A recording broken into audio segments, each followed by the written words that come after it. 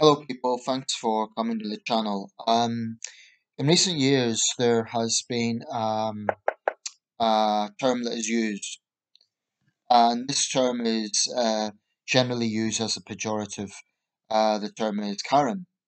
Okay, so this kind of corresponds, I think, with some other terminology that's developed with the culture wars. Um, I don't know what the exact origins of this are. I mean, I don't know if it was maybe there was a public figure by the name of Karen, and she kind of her personality led to this stereotype or what. Um, I'm trying to think off the top of my head any famous Karens. Um, I can't think off the top of my head. I mean, it's a fairly common name, but I can't think off the top of my head any famous Karens. Anyway, broadly speaking, what is this? I think it's useful to look at that before I get into why, in my opinion, this is not necessarily the best approach of labeling people in this way. And I just ask you to watch the whole video before judging. Um, so a Karen is generally depicted as middle-aged, because broadly speaking, this idea of a Karen is a woman in her, let's say, between mid-30s to mid-50s. Okay, so lower middle age, like or youngish, but not.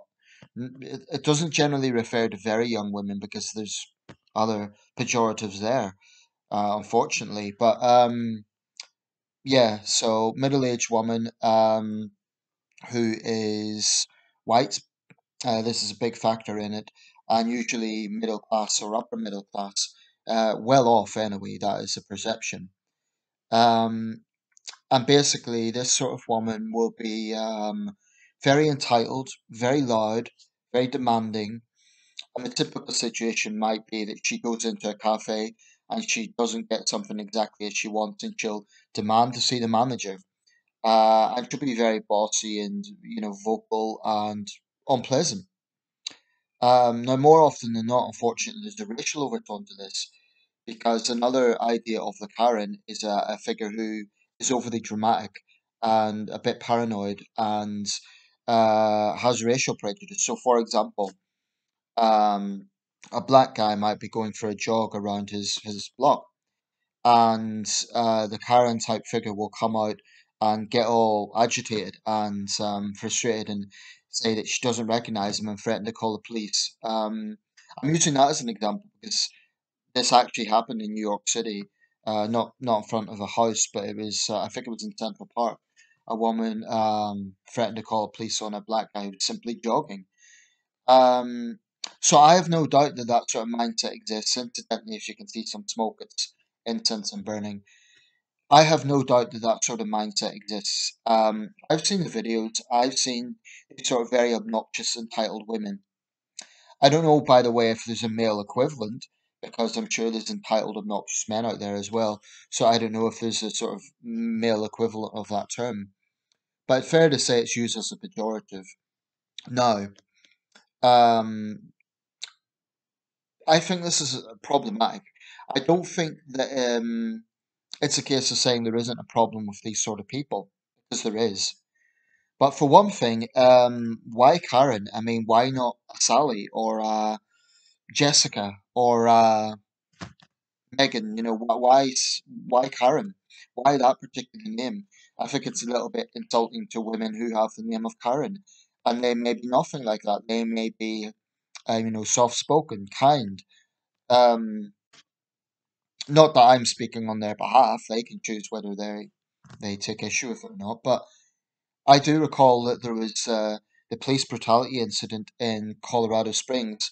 Now, the you may recall that incident where a 72-year-old woman with dementia was suspected of shoplifting, but she had dementia. She was clearly confused, and the officer, the thug in uniform, who arrested her, took pleasure for breaking her arm.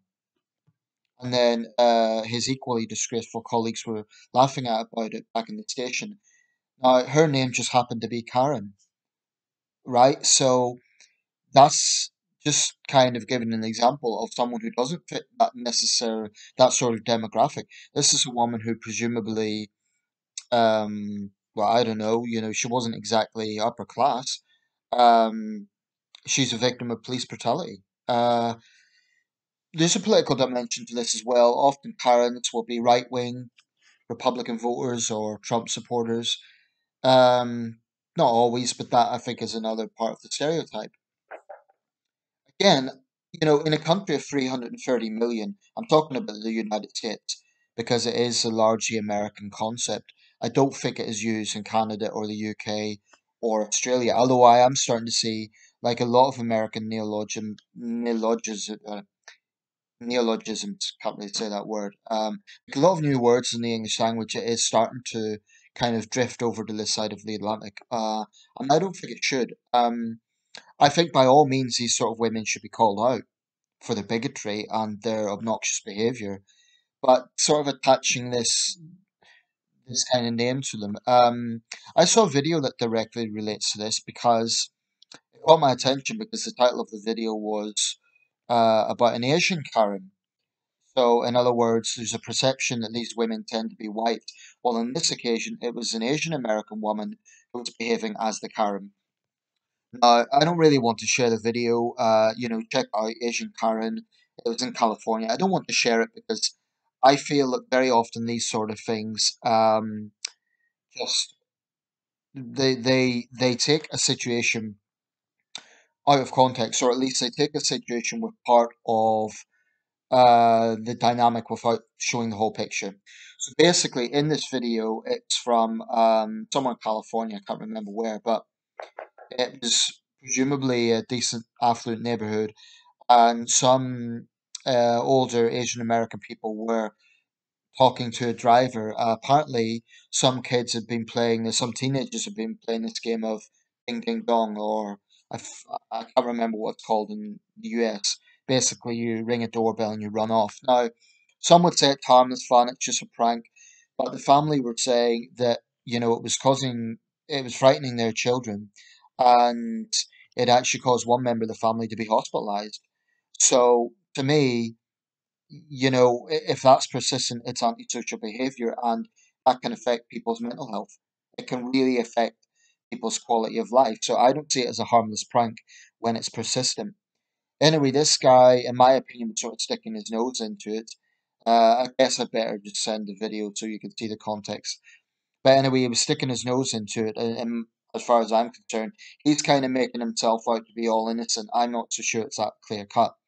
Anyway, he was talking to these people because he wanted to see if the kids were okay.